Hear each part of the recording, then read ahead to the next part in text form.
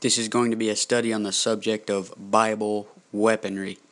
In Webster's 1828 dictionary defines weapons as any instrument of offense, anything used or designed to be used in destroying or annoying an enemy, an instrument for contest or for combating enemies, an instrument of defense. We don't use physical weapons today. To fight for God, we use the Word of God, but we are going to look at some of the weapons mentioned in the Bible and see what we can learn from each of these weapons. And the first one we're going to look at is the flaming sword. In Genesis 3:24, it says, "So he drove out the man and placed at the east of the Garden of Eden cherubims, and a flaming sword which turned every way to keep the way of the tree of life." God places cherubims east of the Garden of Eden to keep anyone out who might partake of the tree of life. And here is why he did it. In Genesis 3:22 it says, "And the Lord God said, Behold, the man is become as one of us, to know good and evil. And now lest he put forth his hand and take also of the tree of life and eat and live forever." So if Adam and Eve would have partook of the tree of life, they would live forever in their sinful state. He not only placed cherubims there, but he had these cherubims holding flaming swords. And a lot of people believe that these cherubims stayed there until the time of the flood. And if that is true, then there was a constant reminder that man sinned and that he got kicked out of that garden. And no doubt about it, every time Adam saw that flaming sword that turned every way, he remembered what happened that day when he died spiritually. And this reminds me of the Word of God, because in Hebrews 4:12 it says, "For the Word of God is quick and powerful and sharper than any two-edged sword, piercing even to the dividing asunder of soul and spirit and of the joints and marrow, and is a discerner of the thoughts and intents of the heart." And then in Jeremiah 20 and verse 9 it says, "Then I said, I will not make mention of him, nor speak any more in his name, but his word was in mine heart as a burning fire shut up in my bones." God likens his words to a sword and a burning fire. And that kind of reminds you of a flaming sword.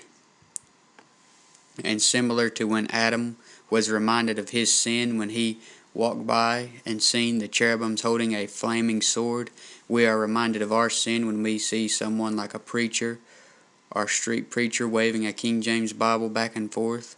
When we open the book, it shows us our sinful state and cuts us to pieces. And Romans 7:13 says, "Was then that which is good made death unto me?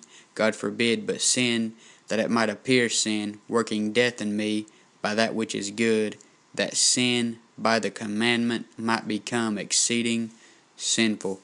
When you read the commandments laid out in the Bible, it cuts you. When you read verses like Romans 3:23 and Matthew 7:11, it reminds us that we are wicked and evil people. So the Bible talks about a flaming sword, and it also talks about Simon Peter's sword. In John 18 and verse 10, it says, "Then Simon Peter, having a sword, drew it, and smote the high priest's servant, and cut off his right ear. The servant's name was Malchus." So Peter cut off the ear of Malchus, but the Lord put it right back on his head. And then in verse 11 it says, "Then Jesus said unto Peter, Put up thy sword into the sheath. The cup which my Father hath given me, shall I not drink it?"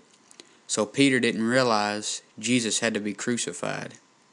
And Peter wasn't just trying to cut this guy's ear off, he was going for his head. Have you ever tried to take someone's head off with your sword, the Bible?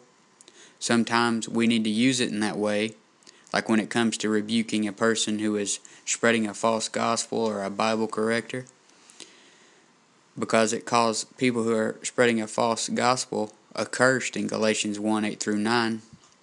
But when we are witnessing or talking to a lost person, we shouldn't do like Peter did here and aim for their head. We should aim a little lower, like Peter did in Acts 2:36-37.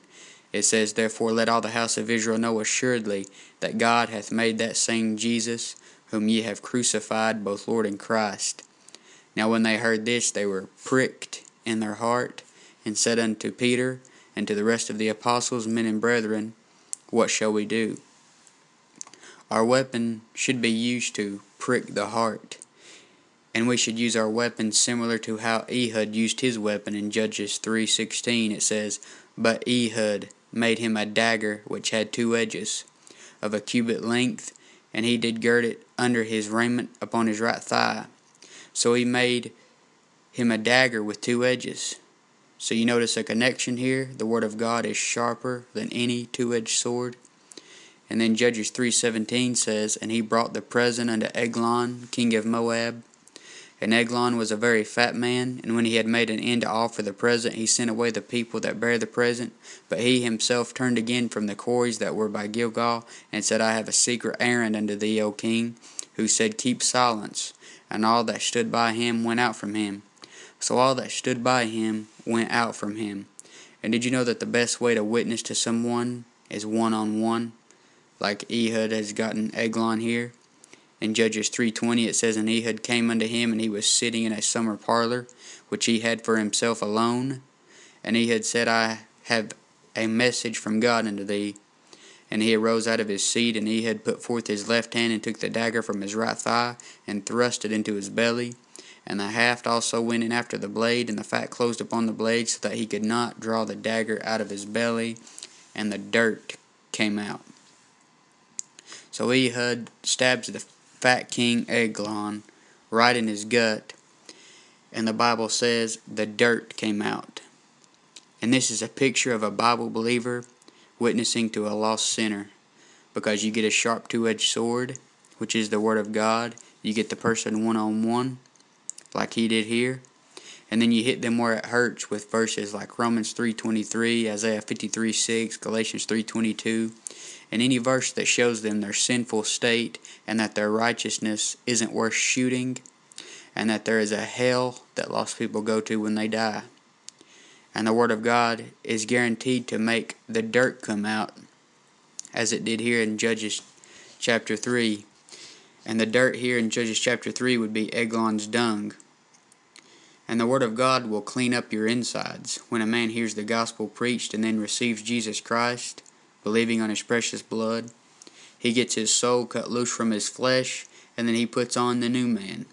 He just has that dirty man on the outside, which he will get rid of at the rapture. So when approaching a lost sinner, get your sword, which is the Word of God. Get him one-on-one. Don't try to cut his head off. Just hit him where it hurts. Give him verses that will prick his heart.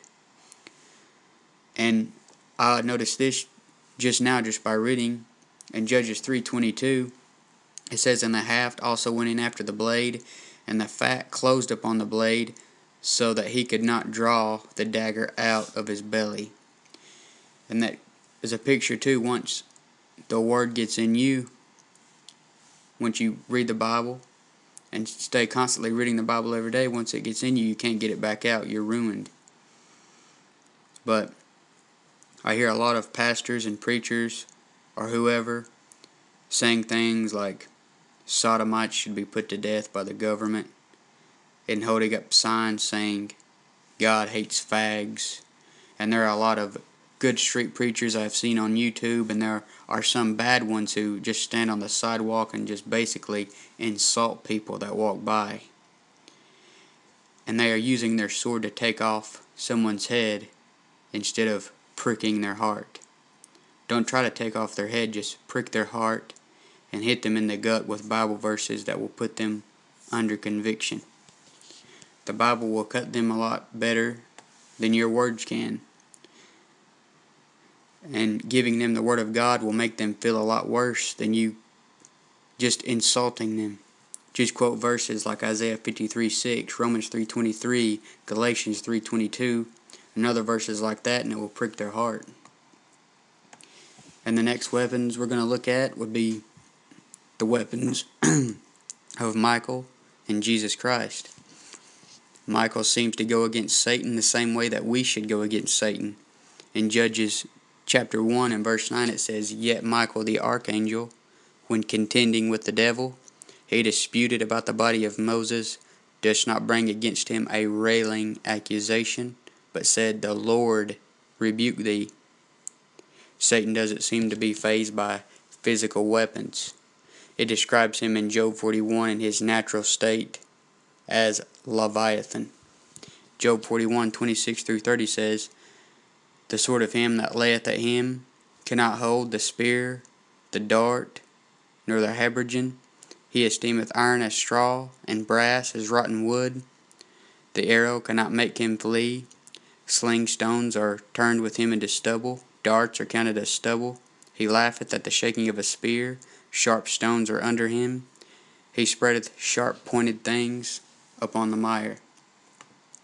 So we should approach Satan the same way Michael the archangel does, and say, "Let the Lord rebuke thee," and rebuke him with the words of God, like Jesus did in Matthew chapter 4. In Matthew chapter 4, Jesus kept saying over and over again, "It is written, it is written." And then Matthew chapter 4:11 says, "The devil leaveth him." So when the devil comes to tempt you, just get some words of God that you've got memorized, quote those verses, and after a little while the devil's going to leave you. And then Michael will fight against Satan and his angels in the future. In Revelation 12-9 it says, "And there was war in heaven. Michael and his angels fought against the dragon, and the dragon fought and his angels, and prevailed not, neither was their place found any more in heaven. And the great dragon was cast out, that old serpent called the devil and Satan, which deceiveth the whole world. He was cast out into the earth, and his angels were cast out with him." If this is a physical fight, then Michael is using weapons that we definitely don't have that would be able to phase Satan. We don't have physical weapons that could phase the devil. Michael probably confronts Satan the same way he did in Jude 1:9 and says, "The Lord rebuke thee," and just uses the word of God. And this war probably ends quick like it does in Revelation 20 and verse 9. And Satan is probably defeated with the words of God like he is at the second coming. Look at Revelation 19:15. It says, "And out of his mouth goeth a sharp two-edged sword." This is talking about Jesus. "That with it he should smite the nations, and he shall rule them with a rod of iron, and he treadeth the winepress of the fierceness and wrath of Almighty God." And we're going to use the words of God against Satan like Michael and Jesus Christ do in those verses. And then you have the next weapon we're going to talk about is Shamgar's ox goad. In Judges 3:31 it says, "And after him was Shamgar, the son of Anath, which slew of the Philistines 600 men with an ox goad, and he also delivered Israel." And I looked up the definition of ox goad, and it says the goad is a traditional farming implement used to spur or guide livestock, usually oxen, which are pulling a plow or a cart, used also to round up cattle. It is a type of long stick with a pointed end, also known as the cattle prod. So Shamgar didn't use a sword, he used an ox goad, and this goes to show you that you can fight for God with what you presently have. Maybe Shamgar didn't have a sword at that time, so he used an ox goad. Maybe you are a new Christian and you are studying the Bible, but you don't know much Bible yet. You can still fight for the Lord with what you do know. He can use what you have stored in your memory at the moment. Surely you at least know verses like John 3:16 and Romans 3:23, and how to tell a man how to be saved.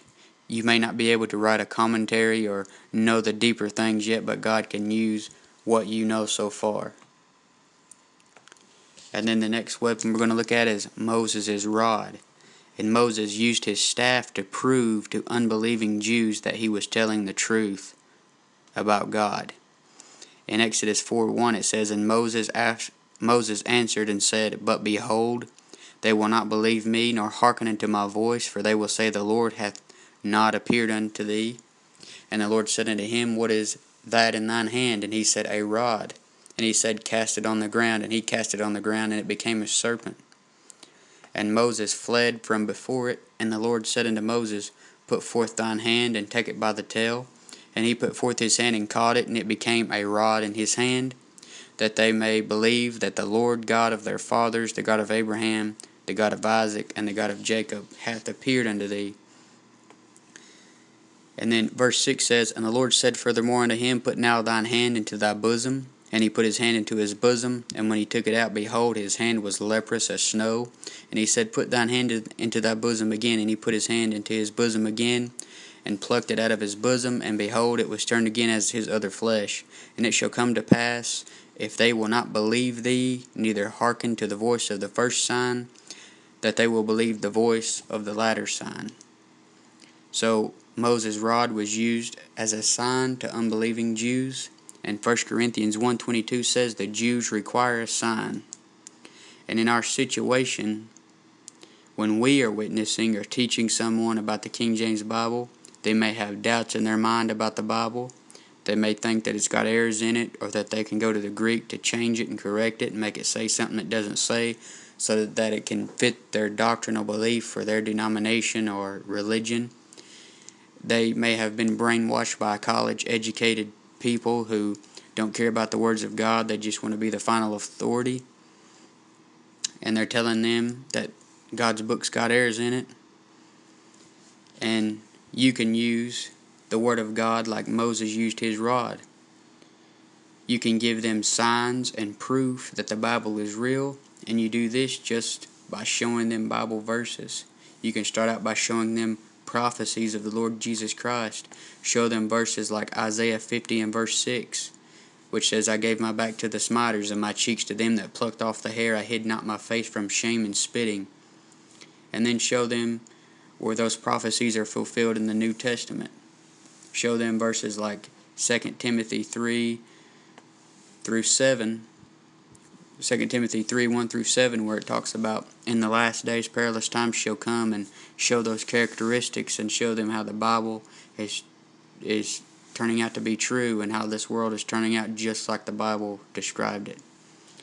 The same way Moses used his rod to convince unbelievers, you can use the pure words of God to convince unbelievers that the Word of God is just that, the words of God. And then the next weapon we'll look at is Jesus' whip. In John 2:13 it says, And the Jews' Passover was at hand. And Jesus went up to Jerusalem, and found in the temple those that had sold oxen and sheep and doves, and the changers of money sitting.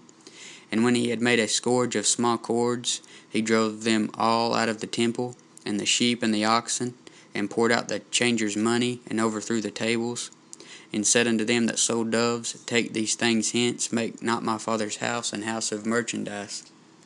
A lot of people, and especially the Hollywood crowd, doesn't think Jesus Christ is capable of doing something like he did in these verses.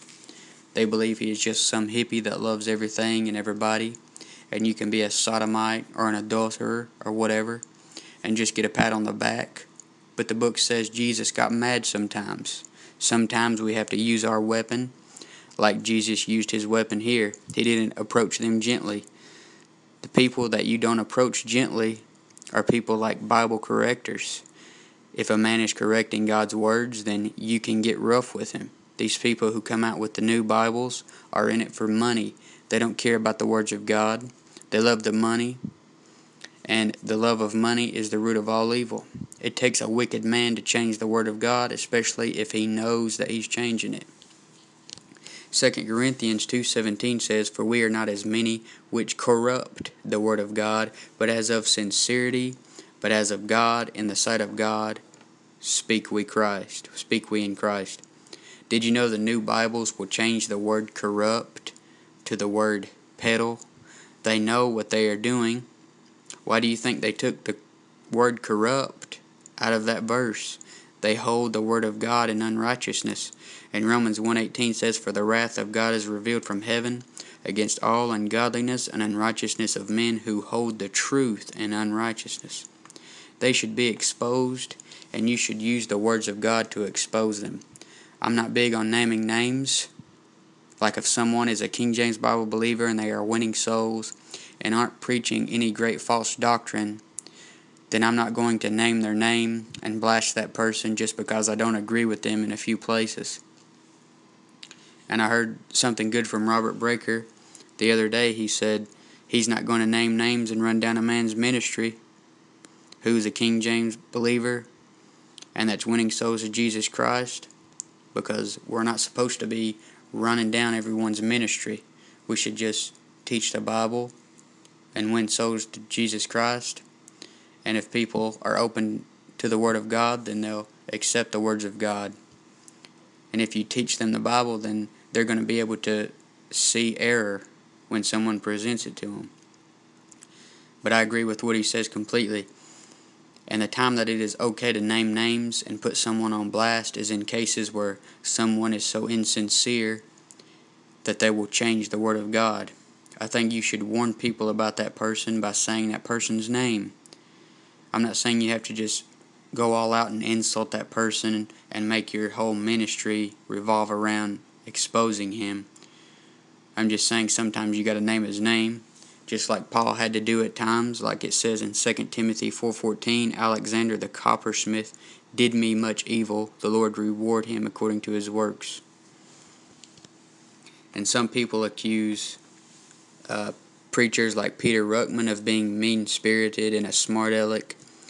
But if you read his books, he is only mean and ugly to the people who correct God's book. He doesn't approach a lost person in that manner. He approached people who corrected the book in that way. Sometimes you do have to get angry, and what better to get angry about than someone trying to change the words of God? Does it not make you angry when you see the new versions mess with the virgin birth of Christ, the deity of Christ, the sinlessness of Christ, the blood of Christ, and pretty much everything about Jesus Christ? That should make you mad if you are a Christian. In cases like that, it is okay to use your weapon, the words of God, like Jesus used his whip. You can get rough with them and tell them they're acting like a Satanist. And you know how they are acting like a Satanist? Because Satanists believe they can be their own God. And when a man corrects the book and thinks he can go to the Greek to change it so that it fits his doctrine, he is setting himself up as the final authority and making himself God. But the next weapon we're going to look at is Phinehas's javelin.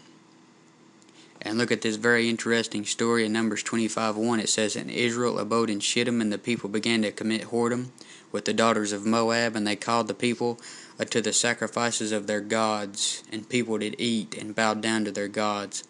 And Israel joined himself unto Baal Peor, and the anger of the Lord was kindled against Israel. And the Lord said unto Moses, Take all the heads of the people, and hang them up before the Lord against the sun, that the fierce anger of the Lord may be turned away from Israel. And Moses said unto the judges of Israel, Slay ye every one his men that were joined to Baal Peor. And behold, one of the children of Israel came and brought unto his brethren a Midianitish woman in the sight of Moses, and in the sight of all the congregation of the children of Israel, who were weeping before the door of the tabernacle of the congregation. And when Phinehas the son of Eleazar, the son of Aaron the priest, saw it, he rose up from among the congregation, and took a javelin in his hand, and he went after the man of Israel into the tent, and thrust both of them through, the man of Israel and the woman through her belly, so the plague was stayed from the children of Israel. So he killed these two. He killed this wicked Midianitish woman who worshipped a false god. And Phinehas obtained righteousness for doing this. He obtained righteousness for executing judgment on sin. In Psalms 106:30-31, it says, Then stood up Phinehas and executed judgment, and so the plague was stayed, and that was counted unto him for righteousness unto all generations forevermore. The wicked Midianitish woman was turning Israel away from God. They were worshiping a different God than the true God of the Bible, and Phinehas used his weapon to execute judgment. The same way Phinehas used his weapon to get rid of evil, you can use your weapon, the King James Bible, to fight against evil. If a movement or person or group of people is turning Christians away from God, then you should cry against it. You should cry against that movement or people. And Ephesians 5:11 says, And have no fellowship with the unfruitful works of darkness, but rather reprove them. We don't physically harm people with weapons. 2 Corinthians 10:4 says, For the weapons of our warfare are not carnal, but mighty through God to the pulling down of strongholds. We fight evil with words. If Christians would speak out against wicked things and the wicked people of this world, then this world wouldn't be as bad as it is now. Christians should use the Word of God and speak out against the wicked music that is drawing people away, and the modern perversions of the Bible and the wicked movies and TV shows. We should cry out against the fake Christians like Westboro Baptist Church who are ruining the reputation of Christians. They're making people think that they are what Christians represent, and that would be hate. It's okay to use the words of God to judge what is evil and what isn't evil. It isn't righteous judgment. It is righteous judgment to say it's wicked to be a sodomite, and that it's wicked to teach kids that it is okay to be a sodomite, whether at school. The public schools are teaching this now, and Christians should be crying out against what they're doing. If we do this, then wickedness isn't going to spread like a plague. The more you keep your mouth shut about these things, the more they will spread. But this has been a study on Bible weaponry. I plan on doing some more of these, but I'm going to go ahead and end this one with Ecclesiastes 9:18, which says, "Wisdom is better than weapons of war, but one sinner destroyeth much good."